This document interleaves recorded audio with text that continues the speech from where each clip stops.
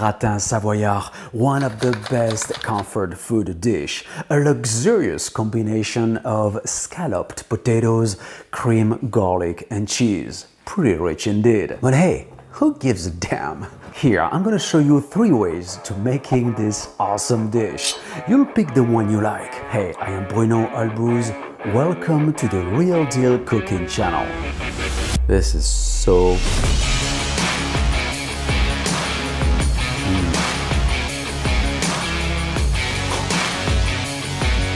It's insane. Okay, let's get to work. First, I'm going to peel my potatoes and then soak them in cold water to prevent from browning. Always purchase more potatoes than you need, just in case. Next, slice out potatoes using your mandolin. Mandoling is very useful for some vegetables and fruits, such as cucumbers, zucchini, carrots, apples, and so on, and works very well with potatoes as well. Here is a couple of tricks to avoid injuries. So first of all, you never want to expose your fingertips too close to the blade. You want to hold firmly your potato. Then as you go and just about halfway through, open up your hand and continue to slice with minimum pressure. Let the blade do the job for you, no pressure.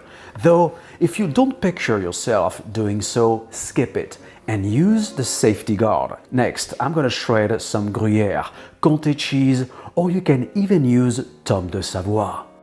Let's make our first gratin savoyard using a cast iron dish. Grease with butter or oil and line it with a piece of parchment paper and simply overlap potatoes. When you are done with the first layer, season with salt, pepper, garlic powder and nutmeg.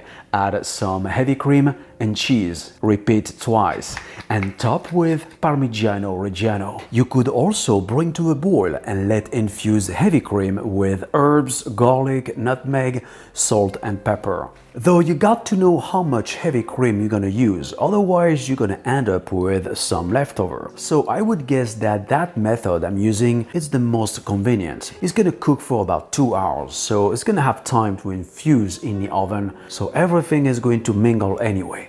Then cover the dish with a microwave-safe plastic wrap and aluminum foil and bake at 350 degrees Fahrenheit, 180 degrees Celsius for 1 hour and a half. Then uncover, increase oven temperature to 450 Fahrenheit, 230 Celsius and cook for an additional 20 minutes. Gorgeous! So we are done with the first gratin. Let's do the second one, using a baking tray instead or hotel pan. Same protocol. So what's great about that one is that it can be made in advance, refrigerated and cut into desired shapes. A profitable approach for restaurant, catering, parties, and so on. Gratin Savoyard is without any doubt to die for by itself. But what about served with some bacon and sunny side up eggs, scrambled eggs? Oh, what about ratatouille, salad, stew, braising, steaks, poultry, you name it. Though since it's got some cheese, we should avoid seafood. So the last gratin we're gonna make, it's an upscale one. I would dare to say Michelin star dish. More time consuming for sure, but hey, no pain, no gain. So I'm gonna use a tart ring to build that one. So basically, you make potato coins out of potato slices and save scraps for another gratin or your next soup.